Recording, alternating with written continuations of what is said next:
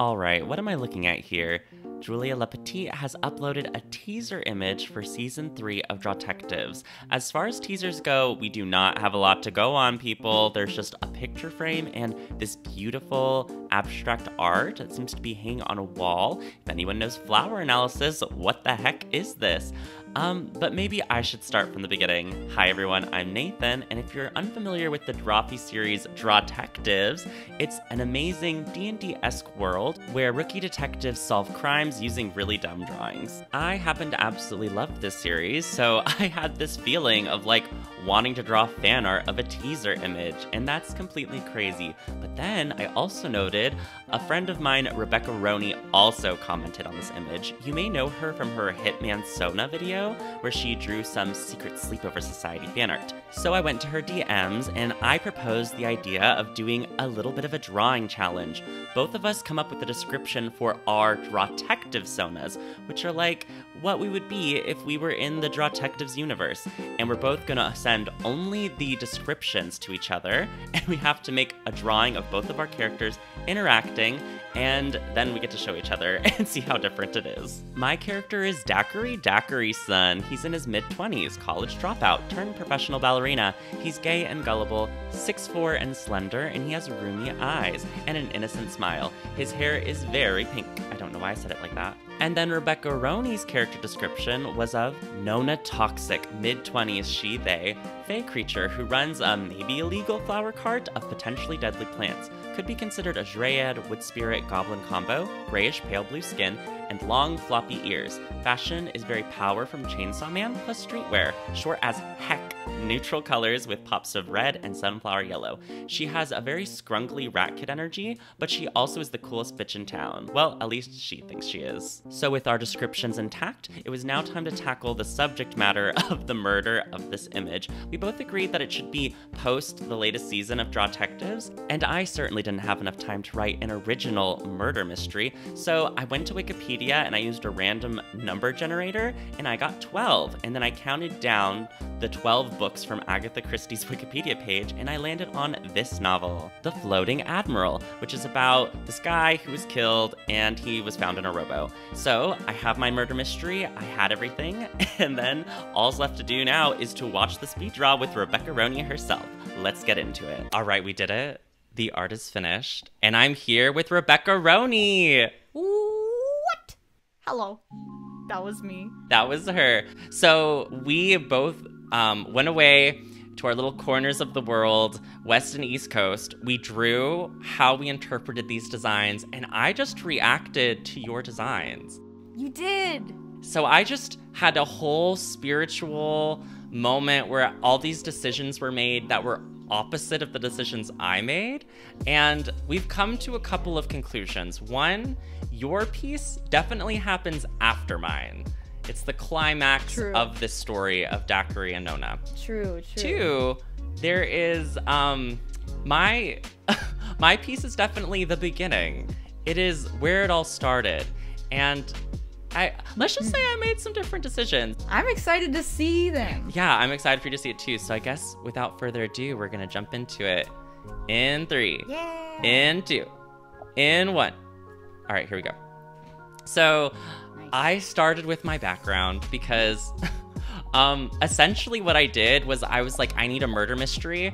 So I took I randomly generated an Agatha Christie novel. Oh and my it was God. this, and the murder in that particular novel, a captain is dead in a boat. And it's like a little rowboat. So I was like, oh, there's a river walk. We're going to be in the country. And guess what? We're going to have Daiquiri and Nona be discovering the body of the dead man. And so there they are. And so you said short. You said short as heck. And I interpreted that as a small, little, tiny, little gremlin. You said goblin-like. And so in my mind. I did. No, this is good. Yeah, in my mind, I was like, oh, it's like a little Nona's like, I don't know a ton about power, but I was like, oh, suit. So I have a little tie. I tried. Yeah. I tried making, for like the nature spirit, I was really trying to do antlers, but then I end up doing these horns, almost like Flaffy from the Pokemon. So they're like these ram horns. And Daiquiri's coming into existence now. Oh, look at him. Yeah, he has very spiky hair. And he's in a little ballet pose. I liked the idea that he was just always going to be doing some extravagant pose, which would be... I love that. Yeah, it's fun, but also awful to animate if it was a real Drawtectives episode. Like, could you imagine? But the assets would be so cute. 07. So yeah, you can see Nona being a little, her little face. She's, we talked about shoes. I just gave her little boots. Shoes! Boots, in mine. Boots. And my character, Boots, I love yeah, those. is just gonna be in like little ballet slippers. I wasn't thinking too much about fashion. I was just really focusing on the fact that you said rat-like. So it's like rat kid energy. So like this big hair that's kind of unkept and unruly, but having this like suit, but with these like yellow like rubber boots, I thought was very cute. And that was kind of the decision. That's so cute, like rain boots. Ooh, I'm looking at those.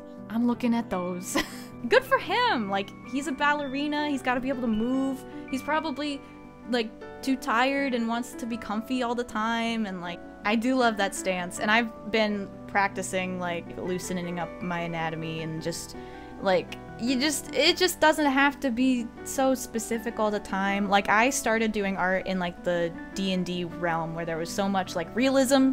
And like people sometimes get stuck in the idea that realism is like the best, which like it's its own type of style. It doesn't make you better or worse. It's one method, definitely. It's one way to do it. Yeah.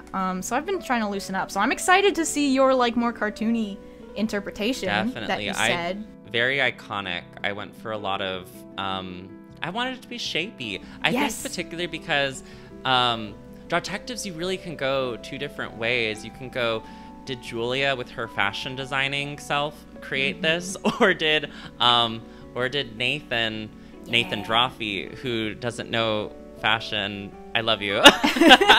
Oh shit. Draw it.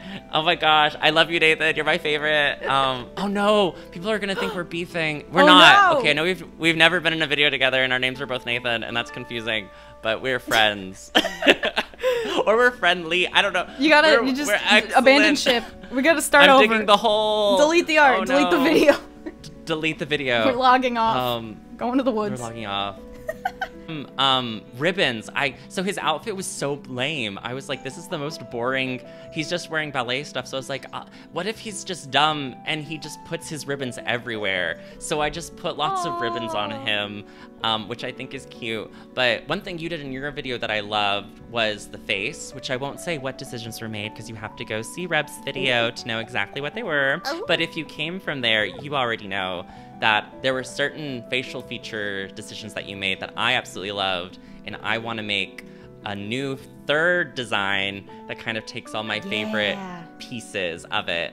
And I'm doing the flower cart that might be illegal, and oh no, a dead man. Oh, where did he come from? Oh my god. He's in the boat. Oh shit. He's probably important.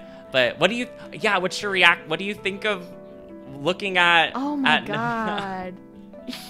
First of all, your background work is fucking amazing. Am I allowed to swear on YouTube? I did it anyway. Yeah, you're great. This is so...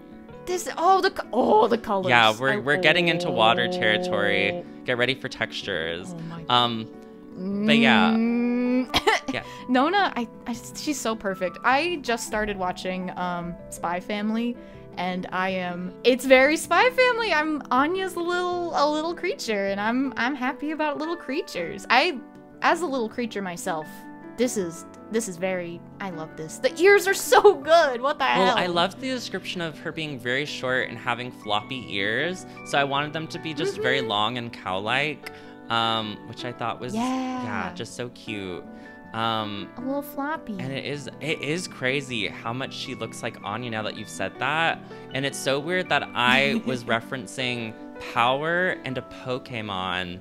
And somehow it turns out if you fuse Flaffy the Pokemon and you fuse Power from anime, you get Anya from Spy Fam. Like, it's literally like she has It the works. yellow, like her cuffs look just like Reb. I'm not kidding. I did not make that, and she has the horns.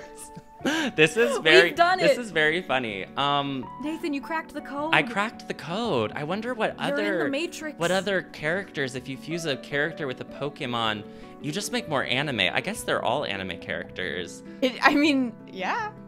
Oh! I'm just adjusting all the colors. I wanted my yellows to be more yellow and my blues to be more blue. And I'm finishing up all the little touches. And then in the bridge, Who's that? Who's that walking on that bridge? But the Drawtectives gang. So I have, I opted for a rosé. Oh my gosh, I almost said Ford from Critical Role. No, this is York and Grendon/Grandma and Eugene. And so they're all coming because they're going to be investigating a crime. And our little goobers are just with the dead body. And they don't understand that they are so incriminated and they're going to be the #1 subject. So they're just kind of like, wow. They gotta run. Yeah, a dead guy. That's amazing. The reflection. Yeah, I always love a good reflection. So this is pretty much the finished image. Yeah, but it's very lighthearted compared to your video. Yours is like, mine is like, it's so, things get really bad for them. Things get bad real fast. You'll see. You'll see. But yeah, I love the color values. I am obsessed with like really saturated colors and like really like unusual shading, kind of like things that make things pop. I really love the shading on Nona's hair. Yeah, like the blues me too. And, like, I used to be so afraid of saturation. I used to make everything so desaturated and gray. I'm really trying to really bring it when it comes to vibrancy, because it just makes everything so much more lively. I don't know. But thank you so much for coming on my channel and doing this amazing little collab. Yeah, thanks for having me. This is so good. I also love the spiky hair. I know that the hairs are different, which if you haven't seen the other one, you will see it maybe, or you have already seen it. The hair on Daiquiri is different, but I think that yours is good, and they're both good because character design, like the spike, you know how triangles? Yeah, how triangles. They do have like this pointed feature that I like a lot. So I think, and there's also kind of like, each one almost looks like a strawberry, like of a strawberry daiquiri. And so maybe incorporating a little bit more of that, finding a happy medium. But I'm excited to pour in some of your fashion inspirations for little Nona Toxic. I thank you so much for gifting me with them. Like, she's so cool. It's amazing. Of course. I thank you. I'm excited to, I think I need to give her horns. I think I gotta give her horns and a cool jacket. And definitely. Maybe a tie. Okay, so for the people of the internet who, if you don't know Rebecca Roney, you're crazy. Where have you been? Amazing, an icon. Just really fun. Where can people find you? The people of the internet can find me basically anywhere with at Rebecca Roney. I mostly stream on Twitch. I'll be getting back to that soon. By the time this video is up, I think I will be streaming again more than I did. I have a YouTube that I'm working on that you'll see the other videos over there. Also, at Rebecca Roney. Yeah. And I have a Ko-fi also for various like tip jars and sneakrits. Support your artists, especially when they're so talented. Thank you. Yeah, thank you so much for coming on, and everyone listening, let us know if you came from Rebecca Roney's video. Tell me what you think about these two designs. Make sure you tag for spoilers, but what do you think of seeing these two different interpretations? What are your opinions on the storyline? Like, we have a point A and like a point C, but point B, let me know what you think happened that caused these two scenes to be correlated. Let me know in the comments down below. Give this video a like, subscribe. If you really want to support me, you can check me out on Patreon, where for just, $4, you can have your name in the end credits. which are gonna be playing right now. Wow, look at them. And that's a wrap, we did it. Yay! Yeah, woo! That was so fun. Special thanks to Anna SB, Axilius the Great, Blurryface EXE, Blue Uwu, K Clark, Christopher, Crystal NM, Dabadoodoo, Dax Quinn, MOE, Fro, Game of Catan on IG, Grey Gay Mothman, Gay Jairus, Haru the Moo, J Johar, Joseph DW, Lucky Paradox, Melon, Mild Mothman, Native Runner, Orion Amastasia, Pinecone, Poopy Tom, Potion, Red Ward, Rin, Scorching Ray, Sir Camelot, Smalls the Sax Jammer, Shenanigans, Thumper Daytime, Tortilla Chip, Tony, Tarthalinor, Tuesdays Anyways, Tundra Katie Beans, and Tuppence Pies. My name is Nathan. Thank you so much for watching. I upload a new video every weekend, and I'll see you soon. Bye!